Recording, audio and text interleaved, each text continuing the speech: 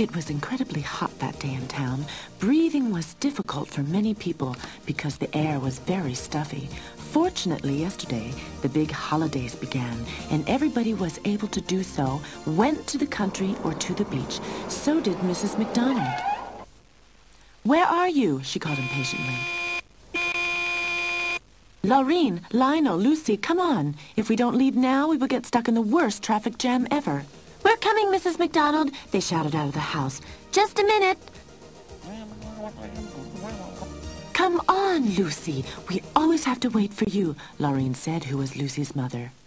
"I can't find my damned hairbrush."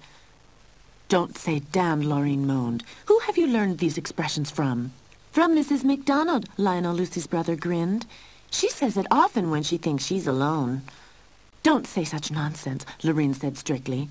"She has never spoken one of those words in her life." Lucy and Lionel giggled because they knew better. "If you don't come now, I will go to Acapulco alone," they heard Mrs. McDonald calling. "Well," Laureen sighed, "but don't you think that you're getting out of being brushed. We are going to buy a new brush on the way." Lionel and Lucy rushed out, but Laureen stopped them. "Lucy, Lionel, you must walk slowly and demurely. You aren't street cats. You are beautiful and well-educated domestic cats." Unfortunately, Lucy and Lionel laughed. "Here you are at last. Everybody get in," Mrs. McDonald called. "Oh, I'm so happy to get out of this stuffy and noisy town." After Lucy, Lionel, and Laureen had made themselves comfortable in the car, Mrs. McDonald raced off and was in a better mood.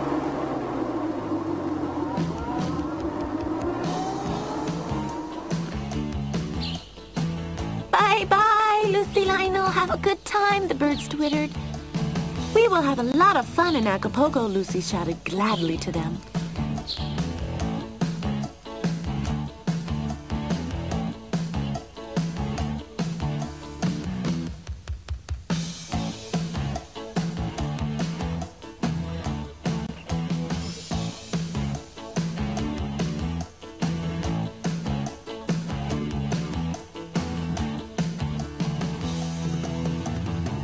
"Bye-bye, Mrs. McDonald," Rosa called. "Bye-bye," Mrs. McDonald called back. "Relax well," the hedgehog waved.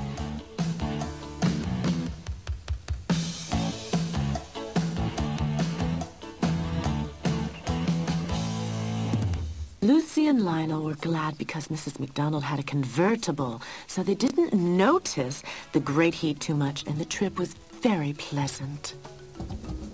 By the evening, Mrs. McDonald and her cats reached Acapulco.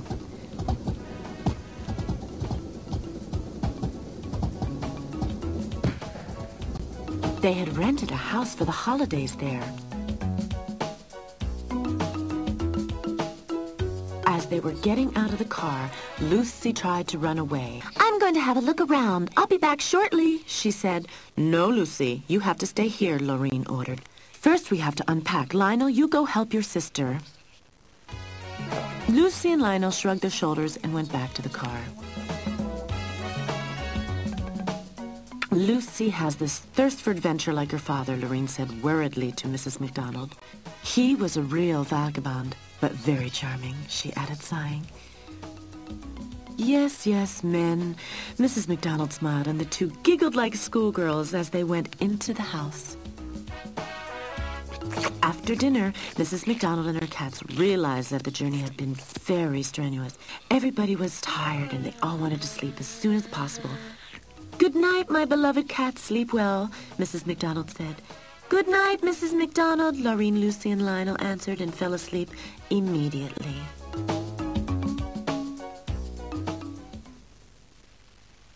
The next morning, when Lucy and Lionel awoke, Laureen and Mrs. McDonald had already prepared breakfast. Slurping, they drank their milk hungrily. "Lucy," Laureen said strictly to her daughter, "listen to me. This morning, the milkman told me a cat catcher roams around in this area. He likes to catch beautiful and cared-for cats like you. Don't cause any troubles, dear Lucy, and stay nearby. This is proper behavior for a respectable domestic cat," Mrs. McDonald added. "But that's really boring," Lucy complained. "Poor Lucy," Lionel said compassionately. He himself didn't mind just laying around in the sun, loafing and reading. That's a fun idea, isn't it? She thought as she disappeared sulkily into the corner. In the shadow, Mrs. MacDonald and Lorene had made themselves comfortable, and soon they fell asleep. When Lucy heard the two snoring, she carefully snuck up to Lionel. "Hi, Lionel," she whispered very quietly. "I'll go out for just an hour." Lionel looked shocked. "And the cat catcher? Lucy, that might be dangerous." "Don't worry," she said. "I can take care of myself. I'm just going around the corner." "Okay, Lucy, but you have to be back before Mama and Mrs. MacDonald wake up. Otherwise, we'll be in big trouble." "You can trust me, little brother," Lucy whispered lovingly and ran away.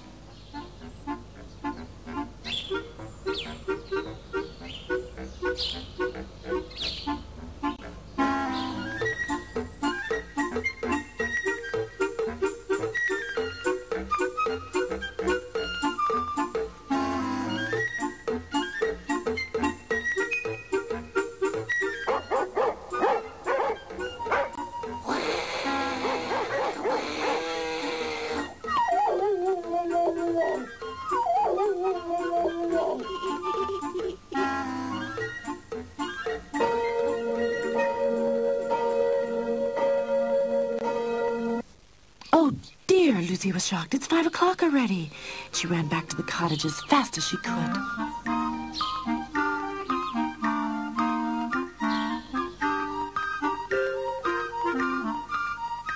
"Where were you for such a long time?" Lionel asked her. "Mom has blinked and she'll wake up soon." Out of breath, Lucy rolled up, closed her eyes, and pretended to sleep. It was about time for Lorene to wake up, and Mrs. MacDonald was rubbing her eyes also. After a short, suspicious look at Lucy, Lorene blinked to Mrs. MacDonald, satisfied. "Well, you see at last, Lucy is becoming a good little cat girl." Mrs. MacDonald was very happy. "Oh, dear," Lionel thought, "if they only knew." Quickly he ran into the house so nobody could see him blushing.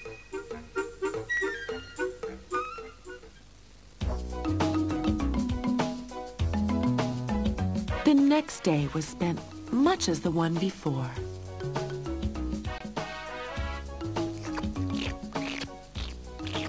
As soon as Mrs. MacDonald and Lorene had their afternoon nap, Lucy had another investigation tour. "Please come back earlier this time," Lionel called after her, but Lucy had already disappeared. She was walking along the street cheerfully. Suddenly, she saw a little mouse, which was dancing in front of her teasingly. "Hold on, I'm going to catch you," Lucy called.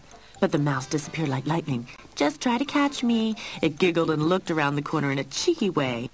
"I'll get you," Lucy called and started for a jump, and... "Ha, ha, ha!" Lucy heard a deep mopping voice. "What a nice cat we have here. That's what I call a successful cat." "You may hiss as much as you want. You won't get away from me," the cat catcher laughed. "Well done, Judy," he said to the mouse. "At home is a nice piece of cheese waiting for you. That's your reward." Meanwhile, Lionel was waiting for his sister's return impatiently, full of unrest. He was running to and fro. "Lionel, Lucy, where are you?" "Oh, dear, that's the end," Lionel thought. Here I am." "And where's Lucy?" Lorene asked. I don't know. She was just here." Lionel was stuttering. "What's the matter, Lorene? Why are you looking so angry?" "Lucy has run away," Lorene said angrily. "Tonight she will go to bed without a meal." "Don't be so strict, Mom," Lionel said. "Certain cats need more freedom than others." "But this is not acceptable. I forbade Lucy to go away, and she has to learn." Lorene was hissing and went back into the house full of anger. "Your mother is right, Lionel. You are not just anybody. You're well-educated and intelligent domestic cats." "Oh, Lucy," Lionel sighed, "you make things so difficult." "There you are, my dear cat. I hope you will feel happy in my palace," the cat catcher said to Lucy as he turned around and stamped away. Then Lucy heard the door bang loudly and the key turn in the lock. Oh, dear, I'm in an awkward situation, she mumbled desperately. She was looking around. She was alone. There was nobody around who could help her.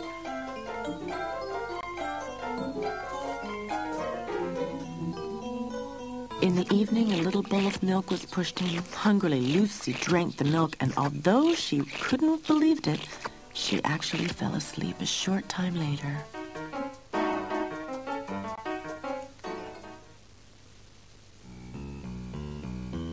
I'm getting more and more worried about Lucy, Lorraine said to Mrs. McDonald.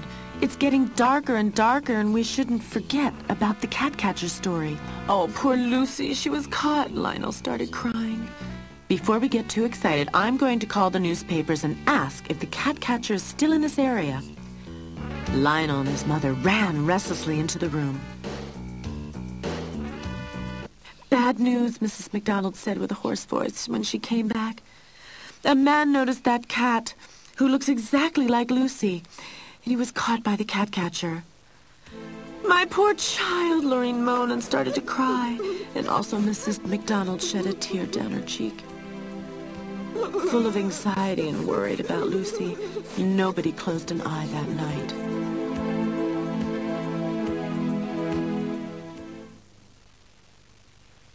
Hello, my beautiful miss. I never guessed to find such a charm inside these dreary halls. Bemused, Lucy blinked the sleep out of her eyes. Who are you? She asked and turned up her nose. You look like you haven't had a bath for a long time. Well, don't be so unkind, the top cat said, insulted. There are cats who are not spoiled by their mistresses and masters. They have to learn their living by themselves, and I'm one of them. You spoiled princess. Sorry, Lucy said. Were you caught also? Unfortunately. It was my own fault, though. I was so hungry, and suddenly a cute little, tempting little mouse just in front of my nose. The same thing happened to me, Lucy sighed. Do you have any idea what will happen to us? Well, if you live in the streets like me, all types of things can happen. Don't keep me in suspense. Tell me, Lucy pressed. The beautiful and well-behaved cats like you are sold expensively. One says, if you are lucky, you will get a nice family. But I already have a nice family. I don't want to be sold, Lucy hissed, outraged. The tomcat shrugged his shoulders. I could imagine worse things. Ignoramus, Lucy hissed. But the cat catcher probably has other plans for you. You are not beautiful or well-behaved. The tomcat grinned. You are right. A mangy cat like me won't be sold to a nice family. No, I have to go into a laboratory for animal experiments. Into a laboratory for animal experiments? Lucy asked dreadfully. Yes, I guess there I should try to eat the best I can. What's healthiest for me? My goodness, Lucy said. Do you know what really happens in the laboratory for animal experiments? You will be killed. My brother Lionel, who is very educated, has got a book with a lot of pictures of these laboratories.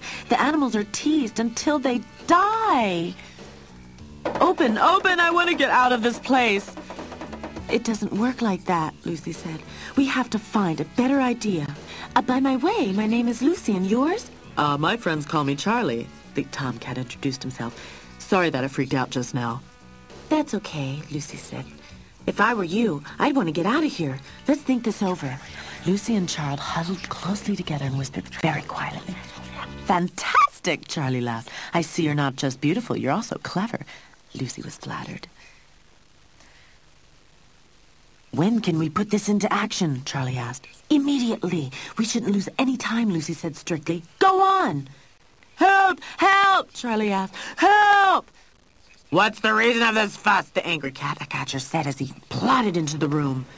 Look! Lucy's ill! I think she's going to die. Oh, help! Shut up, this little lady is shamming, the cat catcher said, although he was a bit restless. I haven't done any of this. The fifth cat becomes ill. I can't sell her. As Lucy had earlier thought, the cat catcher bent over. At that moment, Charlie jumped up and bit into the cat catcher's bottom. Ow! Ow! He called and held his hands protectively over his bottom. Just for a short moment, he completely had forgotten about Charlie and Lucy.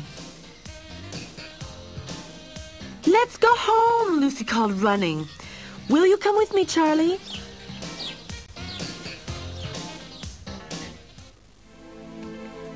Mrs. McDonald, Lorraine, and Lionel stood sadly in front of the house and watched the street. "Let's go back home. These holidays are ruined completely for me," Mrs. McDonald said.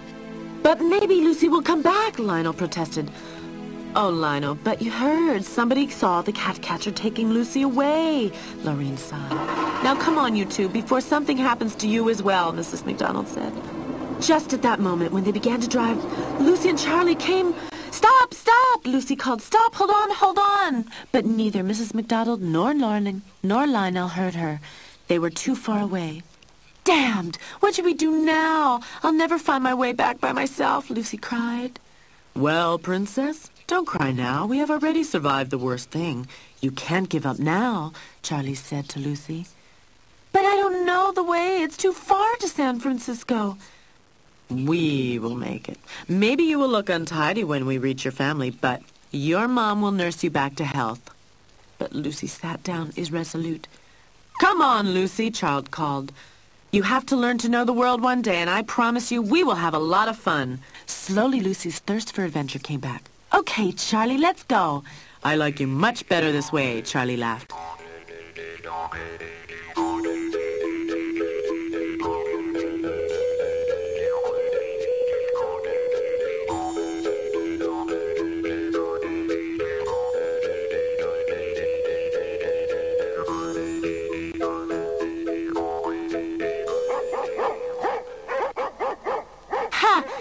"One of these. You should see how fast they will run away," Lucy said confidently, and then she hissed to the dogs.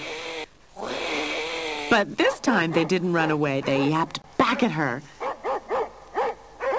"Okay, it didn't work," she said to Charlie apologetically. "You have to learn a lot, Lucy," he laughed and turned to the two dogs. "Listen, you two, from tramp to tramp, we're going to San Francisco. Have any ideas of how to get there quickly?" "You're going to Frisco? Well, forget the train. They find every stowaway and bring them to the animal home," said the smaller one. "Damn," Charlie said. "I had a lot of fun traveling on trains." Yeah, but times are worse," said the older dog. "I guess you have to walk. But be careful from the main streets. The car drivers are thoughtless and you will have difficulties to survive. The other day, a friend of ours, he was run over." "Oh, that doesn't sound too good. Anyway, thank you," Charlie said. "Okay, take care of yourselves," the dog said. Lucy and Charlie left the main street and walked across the fields.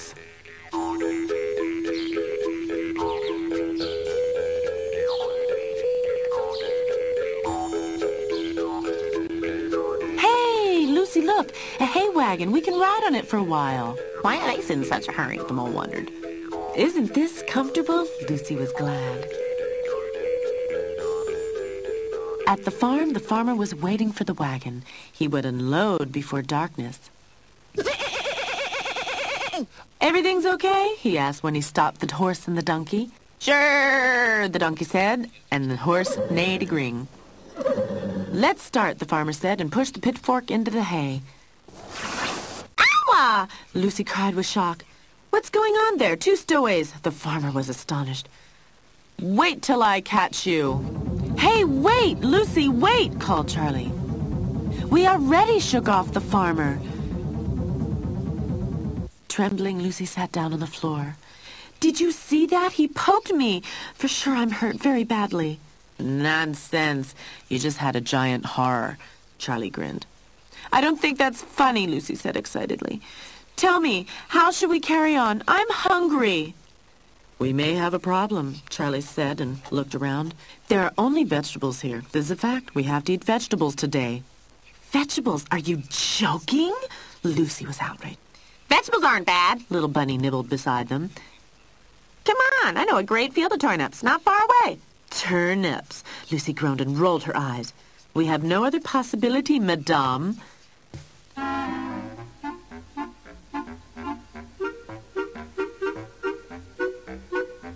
With pleasure, the bunny chewed a big carrot.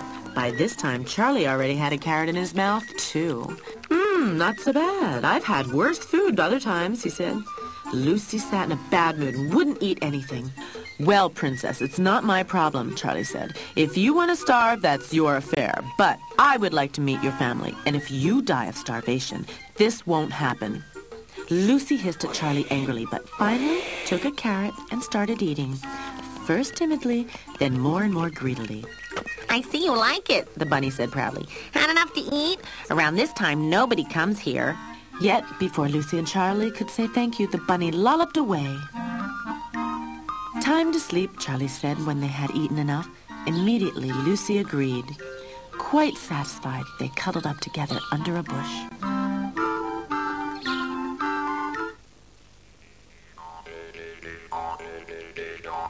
When the sun raised, the two went on. Soon Lucy's paws hurt her. If I have to walk the whole day, I would like to have something delicious to eat, she moaned. Nothing comes without doing something, the tomcat said, so let's try to catch some mice. But as much as they tried, they didn't succeed.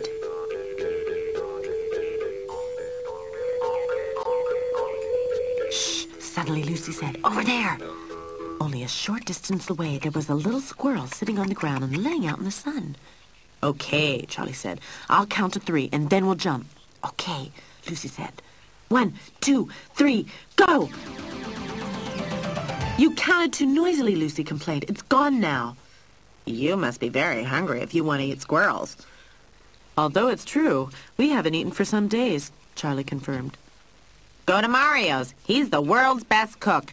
There, you will get leftovers of meat as much as you want, and simply the best, the squirrel suggested. Leftover meat? Delicious! Lucy exclaimed excitedly and ran away.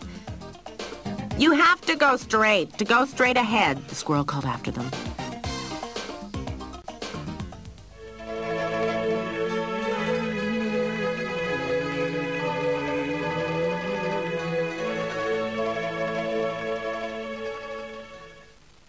Ristorante da Mario, Lucy spelled reverently. There, Charlie whispered and pointed towards the garbage cans. Without looking, Lucy ran on. Damn, Charlie cursed. Because of her greed, she ruined everything. Startled by the noise of the gooses, Mario came out of the house. Hurry up, Lucy, we have to leave, Charlie called. No, Mario stopped them. I love cats. Are you hungry? What would you like to eat? I have a wonderful tuna pizza. Tuna pizza? Lucy sighed and Charlie licked his lips. It's just the last-minute one, Mario said. But the bon appetito. Fantastico, Lucy said when she was finished. If I could walk back home to San Francisco with any blisters on my feet, I will be the happiest cat in the world. You want to go to San Francisco, Mario asked. No problem. Down in the harbor, every ship goes to San Francisco. And the captain doesn't look for stowaways? Charlie asked with doubt. No. Has more important things to do. Believe me, it's easy. Lucy and Charlie said thank you and went on their way to the river. Good luck, Mario called. They had good luck. They found a ship that was just casting off. Everybody was so busy they didn't even notice 2 stray cats.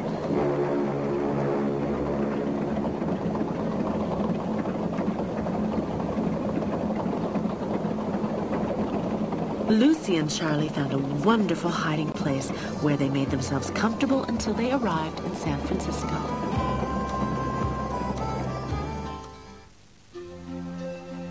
For many days, Mrs. McDonald, Laureen, and Lionel sat sadly in the living room. Oh, I don't feel like greeting visitors. Laureen, please go and tell them I don't feel well. Laureen stood up and went to the door. We don't want to buy anything, Laureen said when she saw 2 neglected street cats. Don't you recognize me? Lucy asked dumbfounded. It's me, Lucy. Unbelieving, Laureen stared at the little dirty cat. Lucy, Lionel called happily. Mom, it's definitely Lucy. Now Laureen recognized Lucy too and was beaming with happiness. Mrs. McDonald, Lionel called very excitedly. Lucy is back. And who are you? Laureen asked Charlie. Charlie is my name, madame. I'm delighted to make your acquaintance.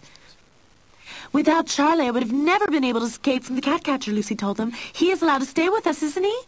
If he helped Lucy, he can stay with us as long as he would like, Mrs. McDonald said happily. In some ways, he reminds me of Lucy's father, Lorene whispered to Mrs. McDonald. I think if he washes himself, he will look very handsome. Do you really want to stay with us? Lionel asked enthusiastically. Well, I would like to get to know your family for a few days and then we'll see, said Charlie with restraint. Well, do that, Charlie, but you will see, you will like my family very much and you won't want to leave. Lucy smiled and looked very amorously at Charlie.